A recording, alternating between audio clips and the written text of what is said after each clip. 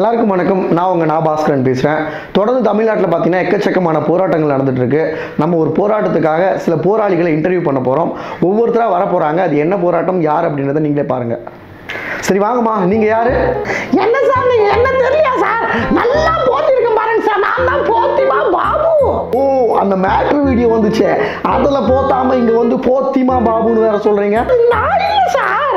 அட கன்றாவி, உன் மேல போய் ஒருத்த பாஞ்சிருக்கானமா? ஐயோ, நான் இல்ல சார், அது நான் இல்லவே இல்ல சார். சரி போய் தொலைட்டோம், உன் ப்ரொஃபைல கொடு. என்ன சார் நீங்க, என்ன உங்களுக்கு தெரியாதுங்களா? தூத்துக்குடியில எத்தனாயிரம் குடும்பம் வேலை இல்லாம நடுத்தரவுல இருக்கிறதுக்கு நான் முக்கியமான ஒரு காரணம் சார். எல்லாத்துக்கும் தனித்தனி பேக்கேஜ் இருக்கு சார். ஒட்டு மொத்தமா ஒரு குடும்பத்தை காலி பண்ணவா அதுக்கு தனி பேக்கேஜ், ஒரு ஊரையே நாசம் பண்ணவா அதுக்கு தனி பேக்கேஜ், என் ஊர்ல தாலி இருக்கணுமா அதுக்கு தனி பேக்கேஜ்.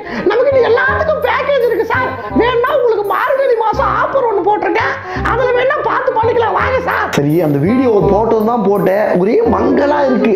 அது எம்பி போர்ல போறதுக்கு பதில் HDல போட்டுருக்கலாம் இல்லையா? ஐயோ, அது நான் இல்ல சார். சரி கன்றாய், போய் தொலை. அடுத்தது இன்னொருத்தர் வந்திருக்காரு, அவர் யாருன்னு பார்த்துருவோம். அதாவது இங்க பாத்தீங்கன்னா ஒரு 1000 ஏக்கரால கருவேல மரம் இருந்தது. ஒட்டு மொத்த மரத்தையும் வெட்டிருக்கானுங்க. எப்படி என்ன கேட்காம நீங்க மரம் வெட்டலாம்? ஒரு மரத்துக்கு 7 லட்சம் மேனிக்கு மொத்த மரத்துக்கும் கணக்கு போட்டு நீங்களே எங்க வீட்டு தேடி வந்து காசு கொட்டிடணும். ஒருத்த கூட ஒரு மரம் கூட வெட்ட மாட்டா. எப்படி சார் நான் பழிக்கிறது? சார் சார் சார் நிறுத்துங்க சார், எப்போ பாரு போன் எடுத்து கத்திட்டு இருக்கீங்க. யார் சார் நீங்க? சார் என்ன சார், என்ன தெரியலீங்களா உங்களுக்கு? நான் தான் ஒரே ஒரு மரத்தை போத்தீஸ்காரன் வந்து வெட்டினதுக்காக 7 லட்சம் மிரட்டி வாங்கின போத்தீஸ் மனுஷ் சார். மனுஷ், சரி சரி சரி, நீ தான் அந்த போத்தீஸ் மனுஷா? ஜிப்பா என் ஜோல்னா போய் இதெல்லாம் பார்த்துக்கிடுவோம், எனக்கு தெரியல. நான் தான் சார் 100% ISC முத்திரை குத்துனேன் அர்பன் நக்சல் சார். நானு மாவோயிஸ்ட். நானு இதுதான் ஜோல்னா பையா சார். பழைய ஜோல்னா பையில பணம் கம்மியா பிடிக்குது. 2000 ரூபாய் கட்டு 10 கட்டுக்கு மேல அடுக்க முடியல. இது லேட்டஸ்ட் ட்ரெண்ட் சார். இந்த சைடுல 10 கட்டு சொல்லலாம், இந்த சைடுல 10 கட்டு சொல்லலாம், மொத்த நோட்டையும் உள்ள அடுக்கலாம். இதுவும் பார்த்தலையா, ஜிம்பாவை பட்டாடு கழட்டி போட்டு வாரி கொண்டு போய் ஊட்ட போட்டுருவேன். இதெல்லாம் வந்து மனுஷோட ஸ்டைல் சார், ஸ்டைல். ப்ரொஃபைல் கொடு. என்ன சார் ப்ரொஃபைல்? நானும் எங்க அண்ணனும் தூத்துக்குடியும் ஒரு கலக்கணும் சார். எங்க அண்ணன் யார் தெரியுமா? ரித்யானந்த் ஜெயராம். உலக நாயகனே கூட்டு வந்து எல்லாரையும் வந்து ஏமாத்தணும். வேணா நீங்க உலக நாயகனை கேட்டு பாருங்க.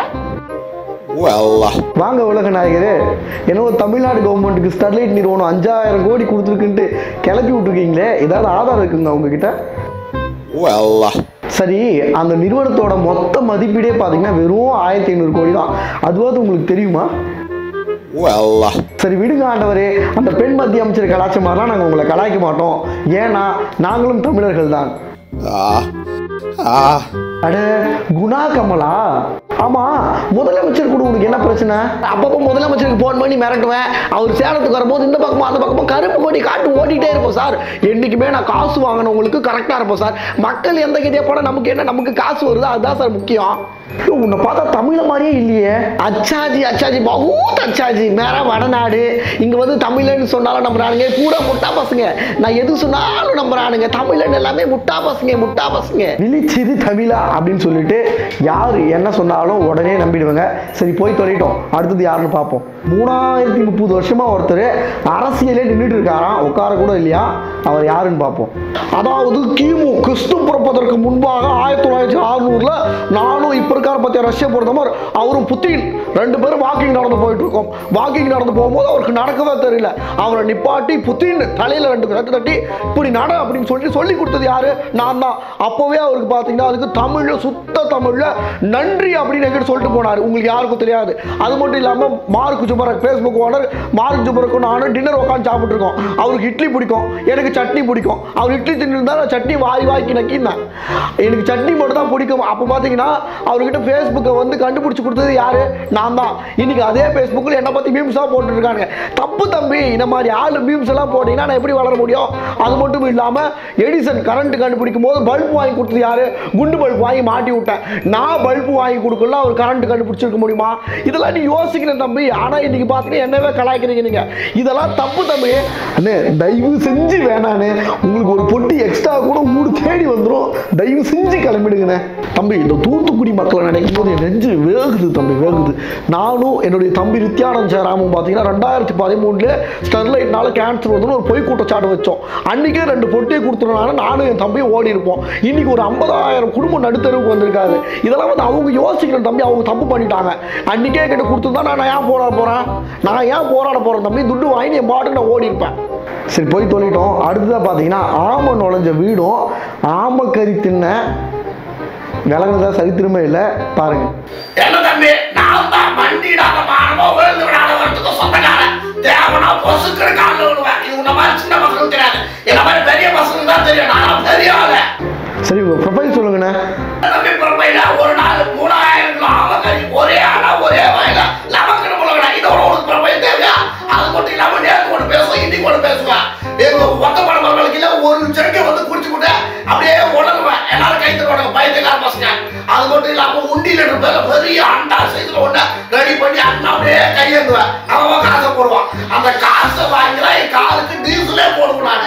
அது மட்டும் இல்லை தம்பி, இன்னைக்கு எய்ம்ஸ் வேணான்னுவேன். ஏன்னா எய்ம்ஸ் மொத்த மாதிரி இந்தி டாக்டர் தான் வருவான்னு சொல்லுவான்.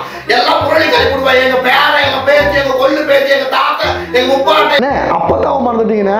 அப்பதான் யாருக்கு இந்தி தெரியாதுன்னு சொல்லுவேன். இன்னொரு விஷயம் தம்பி, எங்க அப்பா தாத்தி நல்லா இந்தி தெரியும். அதான் எனக்கு இந்திய சொல்லி கொடுத்துச்சு. ஆனா எனக்கு யாருக்கு புட்டா பசங்க தெரியுமா, நான் எது சொன்னாலும் நம்புவானுங்க, பைத்தியக்கார பசங்க. ஆமா, உங்க கட்சியோடைய வளர்ச்சியெல்லாம் எப்படின்னு இருக்கு தம்பி? இருக்கு தம்பி, நான் தமிழ்நாட்டில் மட்டும் கட்சி ஆரம்பிக்கல.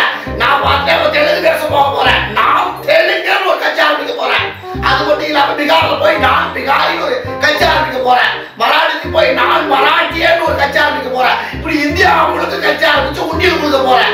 ஏன்னா எனக்கு உண்டியல் கொடுக்க மட்டும் சொல்லி கொடுத்துருக்காங்க. பெரிய அளவுல கமிஷன் வரும் போது தம்பி, என்ன முதல்ல புடிச்சு வச்சுக்கோ. பெரிய அளவுல கமிஷன் வரும் தம்பி. நம்ம எல்லாரையும் இன்டர்வியூ பண்ணியாச்சு. இப்போ என்ன போராட்டம், எதுக்காக போராட போறோம் அப்படின்றத தெளிவாக சொல்லணும். எதுக்காக போராட்டம் அப்படின்னு பார்த்தீங்கன்னா, தொடர்ந்து வத்தாமல் இருக்கக்கூடிய தாமிரபரணி நதியை வத்த வச்சுட்டு இருக்கக்கூடிய ஒரு பிரைவேட் கோலா கம்பெனியை எதிர்த்து தான் போராட போகிறோம். இங்கே இருக்க வந்துருக்கவங்க எல்லாருமே வராங்களா அப்படின்றத கேட்டுரும். என்ன போதீஸ் மனோஜ் வரீங்களா? அதெல்லாம் வர முடியாது சார். நான் வட மாநிலத்தில் இருக்கும்போதே அவங்க வந்து வீடு தேடி கட்டிங் வந்து கொடுத்துட்டாங்க. அவங்க கொடுக்கறதுக்கு முன்னாடி நீங்கள் கொடுத்துருந்தீங்கன்னா வந்திருப்பேன். அதெல்லாம் இப்போ வர முடியாது சார். சொல்லுங்க சொல்லுங்க, முதலமைச்சர் வந்துட்டாருங்களா? கருப்பு கொடி கட்டி போடுங்க சார். வந்துடுறேன், குறுக்க முறுக்க ஒன்று அவ்வளோதானே. அதை வந்துட்டேன். அக்கா போத்திமா பாபு, நீங்களா அது வரீங்களா? ஐயோ, அது நான் இல்ல சார். அக்கா வீடியோ பத்தி கேட்கலக்கா, போராட்டத்தை பத்தி கேட்டிருக்கேன். ஐயோ, நான் இல்லவே இல்லை சார், நான் இல்ல. ஐயோ போய் தொலை, இவரை கூப்பிட வேணான்னு இருந்தோம். சரி, இவங்க 2 பேர் தான் வரல. அண்ணே நீங்களாவது வரீங்களா? அதெல்லாம் போராட முடியாது தம்பி. நானும் கோலா ஓனரும் அப்பவே கோலா குடிப்போம், கோலா உருட்டி சாப்பிடுவோம், விளையாடுவோம், பம்பரம் விளையாடுவோம், ஓடுவோம், ஒடியாடுவோம். ஏன்னா நான் அவர்கிட்ட பொட்டி வாங்கிட்டேன், அப்பவே பொட்டி வாங்கிட்டேன் தம்பி. அதனால போராட முடியாது. அடுத்ததான் நம்ம நாம் இந்தி கட்சியுடைய தலைவர். அண்ணே வரீங்களா? தம்பி வாய்ப்பு இல்லை தம்பி, வாய்ப்பு இல்லை ராஜா, வாய்ப்பு கிடையாது. ஆமக்கறிக்கு போராடலாம் வா. 1000 கிலோ ஆமக்கறி வாங்கி தர தொழில வந்து போராடுறேன். உண்டியல் கொடுக்க போராடலாமா வா, போராடலாம். இதுக்கெல்லாம் நான் வரமாட்டேன் தம்பி, வரவே மாட்டேன். வாய்ப்பு இல்லை ராஜா. பாருங்க மக்களே, ஒரு நல்ல விஷயத்துக்காக போராடலாம் அப்படின்னு கூப்பிட்டா யாருமே வரமாட்டாங்க. தொடர்ந்து ஒரு 30 வருஷமா தாமிரபரணியை, வத்தாத நதியாக இருந்த தாமிரபரணியை வத்த வச்சு அங்கே இருக்கக்கூடிய நிலத்தடி நீரை உறிஞ்சி வியாபாரம் பண்ணிட்டு இருக்கக்கூடிய ஒரு கோலா கம்பெனி எதிர்த்து போராடலாம் அப்படின்னு கூப்பிட்டா யாரும் வரமாட்டாங்க. தமிழ்நாட்டுடைய வளத்தையும் நாட்டுடைய மக்களினுடைய ஒரு உடல்நிலையும் மண் வளத்தையும் பாதிக்கப்படக்கூடிய ஒரு தோல் தொழிற்சாலைகளை எதிர்த்து போராடலாம் அப்படின்னு கூப்பிட்டா யாருமே வரமாட்டாங்க. தன்னுடைய சுய லாபத்திற்காகவும் சுய ஆதாயத்திற்காகவும் நம்ம எப்படியாவது பணக்காரன் ஆகிடும், தன்னுடைய பொண்டாட்டி பிள்ளைங்க நல்லா இருக்கணும், வெளிநாட்டில் போய் தன்னுடைய மகன்கள் கல்வி பயில வேண்டும் அப்படின்றதுக்காக மக்களை ஏமாற்றி முட்டாளாக்கி அதில் வந்து வருமானம் பார்த்து சில நபர்கள் வாழ்ந்து கொண்டிருக்கிறார்கள். இது போன்ற போலியான ஒரு போராளிகளுடைய முகத்திலேயே நம்ம கிழித்தாக வேண்டும். அப்படி இல்லைன்னா நாடு ரொம்ப ஒரு மிகப்பெரிய ஒரு ஆபத்து சந்தி